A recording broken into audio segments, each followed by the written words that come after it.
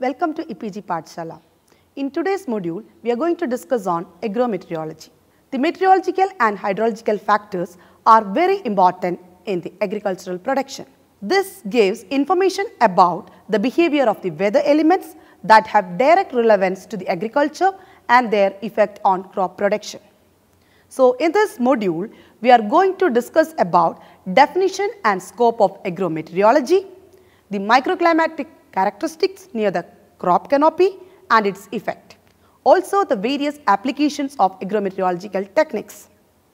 Agrometeorology, it is one of the branches of biometeorology and it is abbreviated form of agricultural meteorology. It is an interdisciplinary science dealing with the interactions of physical environment, that is meteorological, climatological and hydrological factors with agriculture, including the animal husbandry, horticulture and forestry, apart from our field crops. And the application of such knowledge to improve the agriculture production processes in terms of quantity or quality of produce, pest or disease control and sustainability of land and resources. It provides practical solutions for harnessing climate potential of an area and for protection against or avoidance of climate related risk. Let's see what are the scope of agrometeorology. Agrometeorology is construed as a four-pronged strategy. The first stage deals with accurate description of the physical environment and biological responses. In the second stage, the interaction of biological systems with their physical environment is studied. Agrometeorological forecasting is done in the third step. And in the fourth step, development of agrometeorological services and support systems for real-time farming system management is done. These services include providing the farmer and policy makers with strategies for long-term sustainable use of natural resources, tailor-made weather information, tactical solution and technological know-how for short-term adjustments in day-to-day agricultural operations. Agrometeorological studies extend from a upper few centimeters of active root zone in soil to few vertical meters of the atmosphere in the immediate vicinity of the soil surface, where the crops and higher organisms grow and the animals live. The scope of the subject includes the characterization of the agricultural climate for determining crop growing season and delineation of agroclimatic zones, climatic crop planning based on water requirement of crop and its availability for sustainable production, weather-based crop management practices like sowing, interculture operation, nutrient application, irrigation scheduling and harvesting, developing crop weather relationships, large area crop monitoring to check crop health and growth, simulation modeling and pre-harvest yield forecasting, extreme climatic events and their management, and also provides the agro advisory services. Let's see the microclimate near the crop and its effect. The state of the atmospheric in and around a crop surface is distinctly different from the rest of the atmosphere. The crop architecture, surface characteristics and management among other things determine the ambience and have bearing on the crop production process. The important factors that affect crop canopy are solar radiation, temperature, frost and wind. Let's see one by one in detail. Solar radiation. The solar radiation is intercepted by the crop canopy, is used instantly and cannot be stored for future. It controls the principal physiological process of plants which is responsible for economic yield, that is the photosynthesis. It also regulates the evapotranspiration and consumptive water use by the plant canopy. The angle of incidence of solar radiation, spectral composition of the radiation and the ratio of diffuse to direct radiation intensity are important factors for crop growth and yield. Let's see the energy balance of crop canopy. It can be expressed as Rn is equal to A plus Le plus S plus P plus M, where Rn is the net radiation, A is the sensible heat flux, that is around 10 to 15% of net radiation. Le denote the latent heat flux, which is around 75 to 85% of the net radiation. And P denotes the energy used in photosynthesis, which is 5 to 15% of net radiation. M is the metabolic heat and energy stored in the crop, which is around 5% of net radiation. The different components of energy balance vary with crop stage, soil moisture condition, wind speed and direction. The maximum amount of net radiation is generally used as latent heat of evaporation. During daytime, the net radiation is positive and in night it is negative. The radiation interception and distribution inside the crop canopy. About 75% of the incident solar radiation on the plant canopy is absorbed, 15% is reflected and 10% is transmitted. The plant leaf strongly absorbs in blue and red wavelength, but much less so in green. Further, it absorbs near infrared, that is NIR, only weakly but strongly in the IR region, that is infrared region. The above optical features vary with leaf type, crop species, biotic or abiotic stresses experienced by the plant canopy, and moisture or organic matter content of the soil background underneath the canopy. You can see in this figure, the top figure, it is a typical spectral reflectance patterns of the leaf. You can see the leaf pigments, cell structure and water content. With respect to that, the absorption at various wavelength occurs. And you can see the chlorophyll absorption at blue, green, red wavelength, while your water absorption in the infrared region. And in the second figure, you can see the comparison of spectral reflectance pattern of soil, green vegetation and dry vegetation. The difference in optical properties of the earth objects at various spectral bands are explored through remote sensing technology for the problem solving in agriculture, such as land use, land cover mapping, in-season monitoring of sown area progress and crop health, agricultural drought, disease pest occurrence and input applications in precision farming. The remote sensing data acquired through airborne or spaceborne platforms, spectral indices, canopy reflectance models, crop simulation models, etc. are used for such purposes. The intensity and spectral distribution of radiation within the crop canopy is important, as these control the plant photosynthesis and the microclimate. Such information can be used to desirably manipulate the crop environment for optimal use of sunlight and other resources, as well as for the pest and disease control. The breeders can utilize such information for breeding new idiotype, that is an ideal plant model. You can see in this figure the ideal arrangement of plant leaves for efficient light distribution from 0, 10, 20, 30, 40, 50, 60, 70 and 80 degree what will be the radiation interception and distribution. A planophile, that is a plant with perfectly horizontal foliage, is photosynthetically more efficient than an erectophile, that is the plant with perfectly vertical foliage, as the relative light interception of horizontal and erect foliage is in the ratio 1:0.44. In full sunlight, generally, a vertically inclined leaf can harvest light more efficiently than a horizontal leaf, and the optimum inclination is 81 degree. While considering the all plant for most efficient use of light, the upper leaves in a plant canopy should have a near vertical orientation, whereas the lower foliage should be almost horizontal. An ideal arrangement of the plant canopy is for the lower 13% of the leaves to be oriented at an angle of 0 to 30 degree, the middle 37% should be at 30 to 60 degree, and the upper 50% should be at 60 degree to 90 degree with the horizontal. For young plants, the percentage of light interception is smaller and also varies much throughout the day, that is minimum at noon and maximum during the morning and evening hours. Also, during sunrise and sunset, high proportion of diffuse light, which is favorable to photosynthesis, penetrates into the canopy. The crops sown in the north-south direction at all latitudes allows more intercepted radiation than that of east-west orientation. So, here you can see the ideal arrangement of the plant leaves for the efficient light distribution, as we have already discussed in the earlier slide. As the radiation penetrates the canopy from top to bottom, its intensity gets reduced, and such vertical light distribution profile is governed by Beer's law.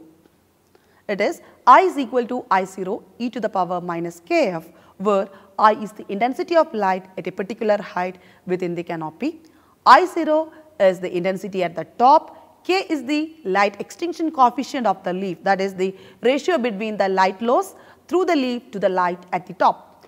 F is the leaf area index, that is LAI, and E is the base of natural log. The rate of photosynthesis and radiation use efficiency of the plant is dependent on PAR, absorbed by the leaves and green tissues within the canopy. To compute the absorbed PAR, 4 types of flux density measurement represents the incoming or outgoing fluxes. These are I0, which is incident PAR at the canopy top, that is incoming one; RC, which is the PAR reflected from the canopy top, that is outgoing; TC, that is PAR transmitted through the crop canopy to the soil surface, which is also incoming; and RC, which is reflected from the soil surface, which is also outgoing. APAR is computed using the formula I0 plus RC minus TC plus R0. APAR is used to compute light, the radiation use efficiency, the light use efficiency or the radiation use efficiency. It is the ratio of amount of dry matter produced to the amount of cumulative PAR absorbed of the plants, and in simulation modeling for estimation of vegetation primary productivity, that is NPP, net primary productivity, or GPP, which is gross primary productivity. For the operational convenience of the measurement, sometimes intercepted PAR, that is IPAR, is used in lieu of APAR. IPAR is generally higher in magnitude than that of APAR. That is, all the intercepted PAR does not translate into the absorption by the plant canopy, and IPAR is equal to I0 minus TC. This RUE is higher for C4 than C3, that is radiation use efficiency is higher for the C4 plants. It is also higher in cereals than that of crops with oil and protein rich seeds. The average radiation use efficiency for a wide range of crop species was reported to be between 0.85 and 3 gram per megajoule for C3 crops and up to 4.8 gram per megajoule for C4 crops. The atmospheric factors other than the radiation that affect this radiation use efficiency include temperature, vapor pressure, and the drought. Temperature. The environmental temperature has a primary role in plant growth and its geographical distribution over the earth. In comparison to air temperature, the amplitude of variation in soil surface temperature is much more pronounced. The soil temperature largely depends on the prevailing air temperature near the surface. However, a number of factors such as aspect and slope of the land, tillage, soil texture, organic matter, and irrigation or moisture content determine the degree of difference between air and soil temperature. From the crop germination, the soil temperature is most important one. The soil temperature also affects the plant growth processes. Let us see how the high temperature affects the plant. It has direct thermal effect. The thermal death point, it is a temperature above 50 degrees Celsius may kill many annual crops. The limit varies with plants such as shade loving plants are killed at lower temperature. The other one is it affects the mineral nutrition. Absorption and subsequent assimilation of nutrients get reduced, like absorption of calcium getting reduced at 28 degrees Celsius in maize.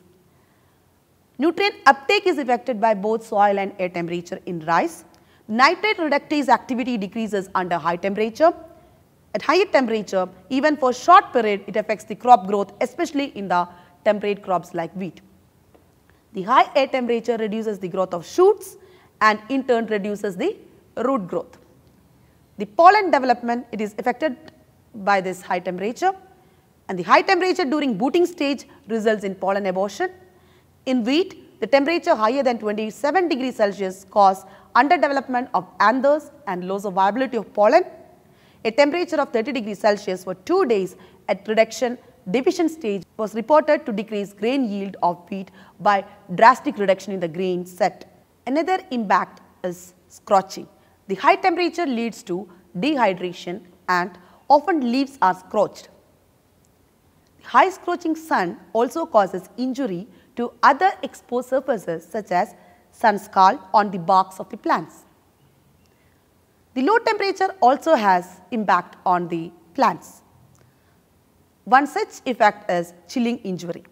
If the plants of hot climatic regions are exposed to low temperature, they will be killed or severely injured.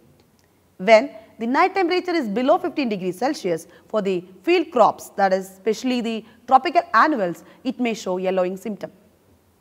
The freezing injury. The water freezes and forms ice crystals in the intercellular spaces. As on freezing, the size increases, it ruptures plant cells and leading to death.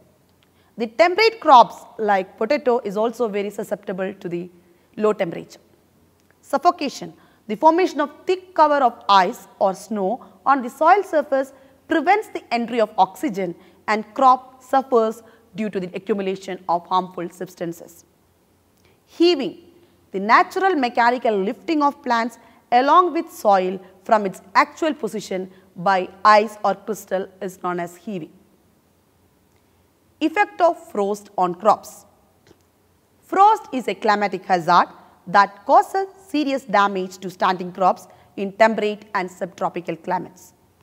Frost is a weather hazard that occurs when the environmental temperature drops below the freezing point of water. It is formed through the physical processes of radiation, that is cooling due to radiation loss from the earth during calm winter nights, and advective cooling due to incursion of cold air mass. The probability of frost damage is high if the cell size of the plant is large. The winter vegetables like potato grown in northern part of India are very much susceptible to frost injury. That is mainly the blackening and browning of the leaves, leaf chlorosis, burning of leaf tips, floret sterility, etc., and eventually the death. The chances of damage can be minimized by adopting some management practices like adjusting the sowing time in such a way that growing season remains frost-free, selection of resistant varieties, applying irrigation to the field when environmental temperature is becoming conducive to frost. Next is the effect of wind on crops. The wind profile near the crop canopy. As the wind blows over a surface, the effect of friction, which in turn depends on the characteristics of the surface, tends to slow it down to various degrees. The frictional resistance diminishes as one goes above the surface, with the result that wind speed is lowest at the surface and increases with height.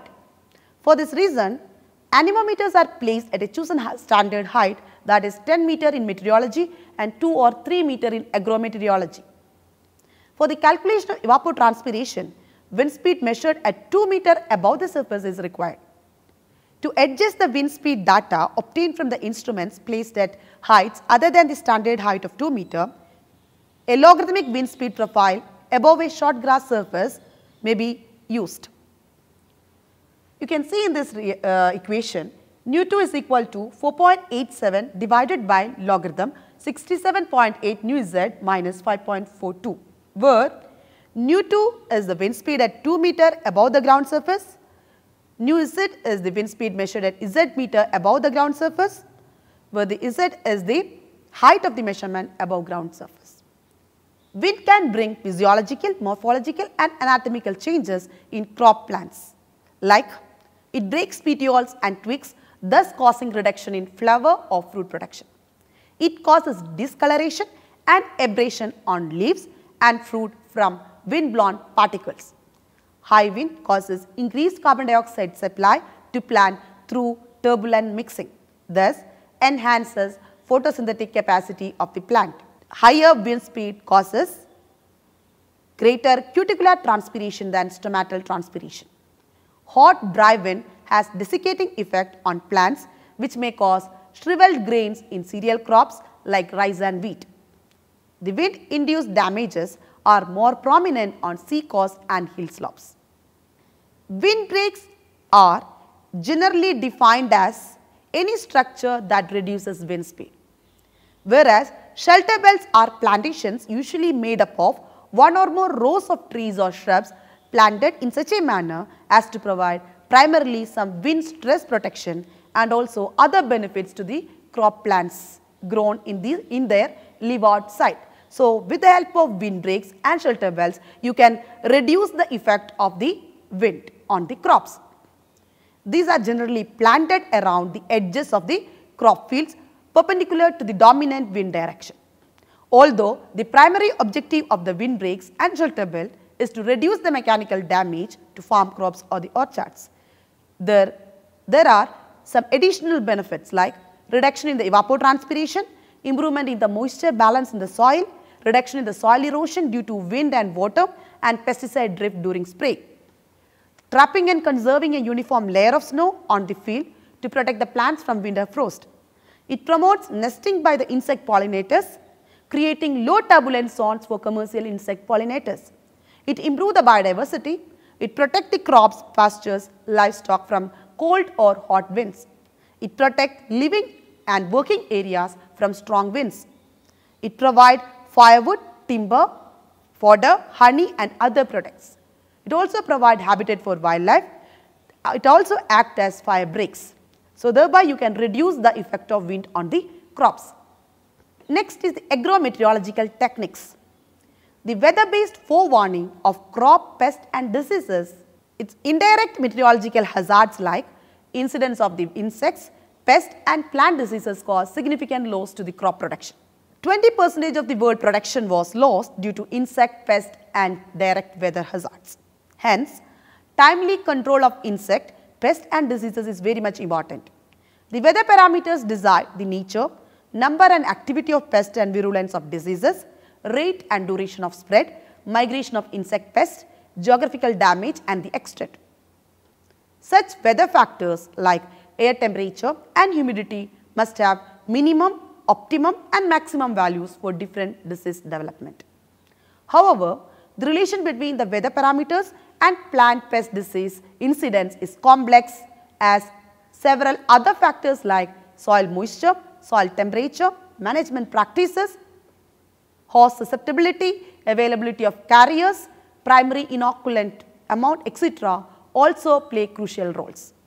It can be said that for a particular disease to occur, 3 conditions need to be fulfilled. These are susceptible host plant in a vulnerable stage of growth, a disease causing pathogen in infective stage, and third is the favorable environmental condition. Temperature, humidity and wind are 3 vital environmental parameters, though solar radiation, rainfall and dew are also important in disease pest incidents. It can also be noted that extreme weather events like heavy rainfall, extreme cold and hot weather helps in controlling disease and pest. By exploring the relationship between weather, crop disease, pest occurrences and host plant relationship, agrometeorologists can forecast the disease pest risk of the crops in advance. This advanced forecasting may help in taking suitable plant protection measures such as spraying of chemicals on time. All the weather variables like air temperature, moisture, wind speed and radiation affect 4 stages like egg, larval, pupal and adult of the life cycle of all the insect pests.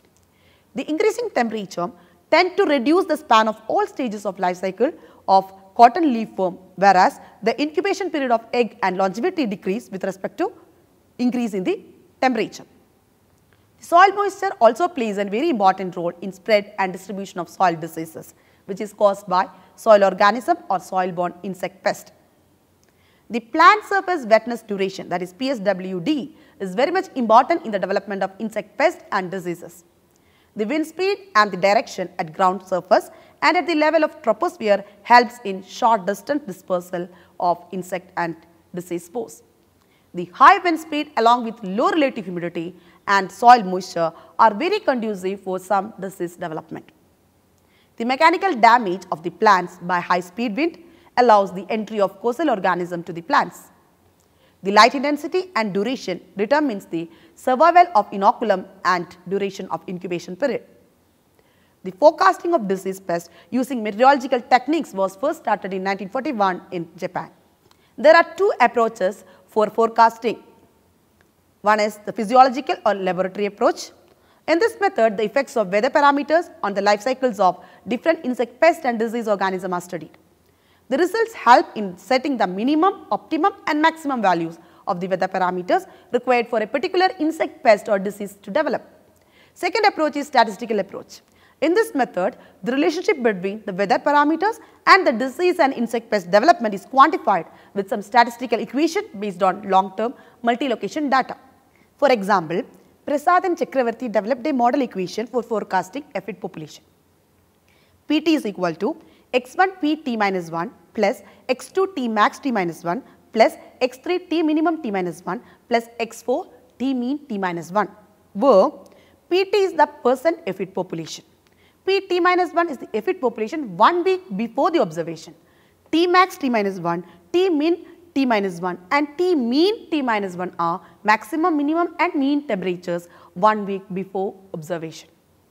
The statistical relationships such as the above lead to the development of disease and insect pest forecasting models. Some disease and insect pest forecasting models are EPI-MAY, that is mainly for the maize leaf blight, NEG-FRY, that is for potato leaf blight, and BLASTEM, that is for the rice blast. Crop growth simulation models, abbreviated as CGSM. A crop growth simulation model is a dynamic simulation model that helps to estimate the crop yield as a function of weather conditions, soil conditions and choice of crop management practices. The functioning of a simulation model is represented by the block diagram given in this slide. You can see in this block diagram the input variables like site description, soil, weather, crop and management is given, that are input variable. Then various equations, it leads to various equations for describing the plant physiological processes like photosynthesis, respiration, evapotranspiration, biomass partitioning, effect of the soil, weather and management on crop growth and yield. That leads to outputs like crop growth, yield and specific management which is required. So, this shows the CGSM, or you can say these are the different elements of CSMs. Applications of CGSMs. The study on crop responses to variable sowing dates, seed rates, row spacing, irrigation schedules, fertilizer doses or schedules. Helps to identify the best package of practices such as for obtaining highest benefit cost ratio, maximum production or maximum resource use efficiency.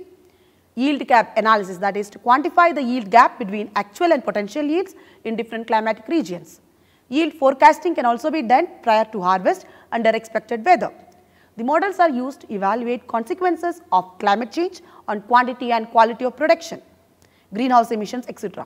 And also to find out the adaptation or mitigation options to counter any adverse effect. The dynamic CGSMs can be used as decision support system as part of Agromet advisory system in the country. To conclude, the agrometeorology is the study of crop, physical environment. It includes both atmosphere and soil and its interaction with biological system so that the technologies can be developed for improving the agriculture. The radiation interception and distribution within the canopy, air and soil temperature in the canopy microclimate are among the most important factors in determining the agricultural production.